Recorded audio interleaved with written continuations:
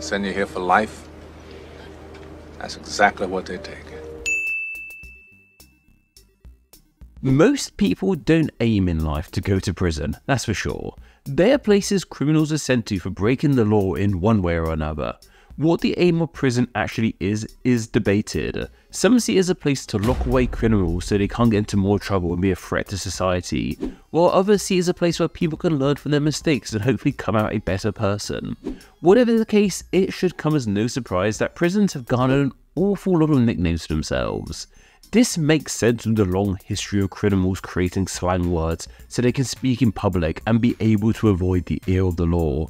So let's look into some of these slang words for prison and figure out where exactly they came from. But the first thing we really ought to point out in all of this is what's exactly the difference between prison and jail? Well, the two terms can be used interchangeably, but there is a true difference between the two in some nations. Jails tend to be smaller cells where people are withheld while awaiting trial, and prison is the larger building they are housed in once it has been decided that they are being sent there. Though, like I said, these can be used interchangeably too. Prison as a word came into English from the Old French prison, meaning captivity. Jail, however, is a form of the Latin jabolia, I think I pronounced that right, which means cage, which makes sense. Why don't we first talk about the nickname of the clink? This is a term that can be used for all prisons, but it actually has its origin with one prison in particular, that being the Clink prison found in London. This original clink was first opened in the 12th century, and it was used all the way until the 18th. This is a seriously old prison, and it's even thought to be one of the first prisons in England. While it is no longer an actual prison, its legacy lives on as its name has become linked with prisons in general. Though, why was this one called the clink in the first place? The term is believed to be onomatopoeic in origin, with the clink's name coming from the clinking sound the bars of the cells would make as they were being closed in on you. This is just a theory, however, but if you want to see the clink for yourself, you can, as it's now a museum/tacky tourist attraction. You know what? I never really got the idea of going to go visit a prison or kind of macabre tourism in general. Like, I don't want to go somewhere that's sad. That's just me though. I know a lot of people are into it. A lot of people love going seeing sad places, but I don't know, I guess there's some historical importance to it, but I don't know, I've always found it a bit odd to go visit a prison, but that's just me. A nickname for prison I wasn't really familiar with before this video was hoosgow. I hadn't heard this one before, and that's probably because it's more popular in the USA than anywhere else. Though, while being from the States, this name for prison isn't actually English in origin. It is instead a corruption of the old Spanish word juzgado. Apologize for pronunciation there. My Spanish isn't what it used to be.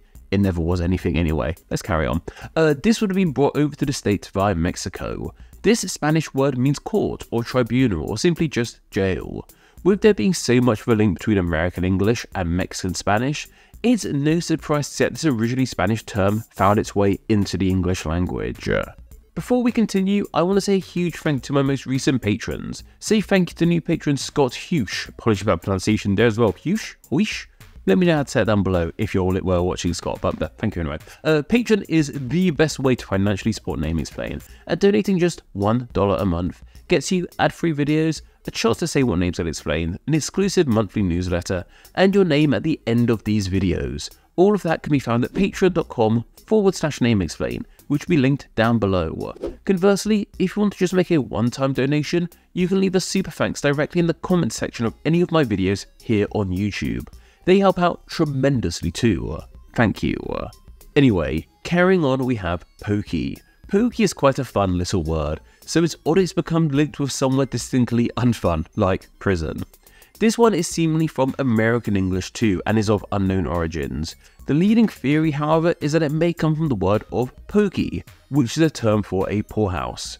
Poorhouses and prisons became linked with one another due to the fact that many people who were in poorhouses ended up in prison. We don't know where this term of pokey came from initially for poorhouses, however, and for the record, a poorhouse was a government-run building to provide housing for the poor, not just the generic term for houses where poor people lived. Yeah, like, poorhouses was this whole thing, or workhouses, I think they were known as well. Don't think they really exist anymore.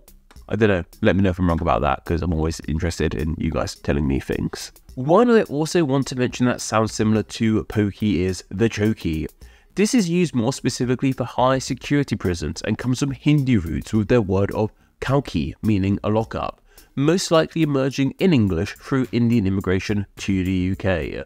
I had to mention this one because it's the term Mrs. Trunchbull uses for the place she locks up the bad kids. Well, not even the bad kids, just any kid really. Straight to the chokey. Man, I love the first. I've never read the book. I'm a big Roald Dahl fan, hence the crocodile tattoo there. But yeah, I've never actually read Matilda as a book. I saw the musical recently, and that was good fun. But the first Danny DeVito one, perfect. I love that stuff. What a great film. And like, she swings that kid by her pigtails. Mental. Mad stuff. Anyway, let's carry on. Another one I hadn't heard of before was calaboose. This is another one of Spanish origins and most likely entered American English the same way juzgado did. It is simply a corruption of the Spanish calabozo, meaning dungeon, which is fitting with the whole dungeon vibe prisons tend to give off. In fact, dungeons and prisons are the same thing. It's somewhere you'd lock up someone, so yeah, I guess dungeons were like the old school prisons. I don't know. Yeah, maybe. People want to go to dungeons these days? I don't know, certain people do, and that's, you do you. And to wrap this up, let's look at some of the nicknames from pretty obvious origins for prisons. This includes the Slammer, due to the slamming of prison doors. The Big House, due to the fact that it's a big house of sorts, I suppose. The Stony Lonesome, because prisons tend to be stony and, well, pretty lonesome. And the Grey Bar Hotel, because of the grey bars of the cells, and because they're kind of like hotels, in a weird way, I suppose. I'm really tempted to start singing Electric Six Grey Bar, but I'm going to resist because I might get demonetized for copyright infringement. So yeah, I'm not going to do that. No. So close, but no. For somewhere people really don't want to end up, prisons sure have a lot of names. Let me know about any other interesting prison names I might have missed out on, especially in some other languages. Also, please share the topic down below we could cover in next Monday's Name Explain video. It could be about literally anything, and the topic can be as niche or broad as you like. I will then choose 3 of those topics and place them in a poll for my patrons to vote on. Then the winner from that poll will be the topic covered in next Monday's Name Explain video. You can vote in that poll as well as enjoy many other great benefits by visiting patreon.com/nameexplain, which will be linked down below, and by donating just $1 a month.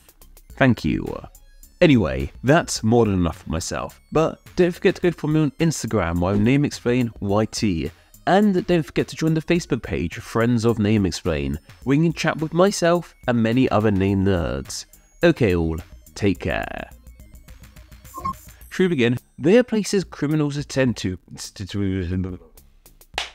Jails tend to be smaller cells where prisoners...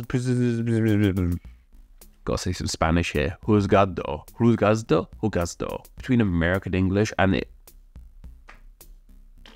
So again, most likely... The Stony Lonesome, because it's weird how some words just don't work after the other in my mouth. That was a tough one. Why was that so hard? You think I'll be good at this by now, but I'm not. What's my off button? I've lost my off button. That's off. One minute, Amber. My mind's gone blank.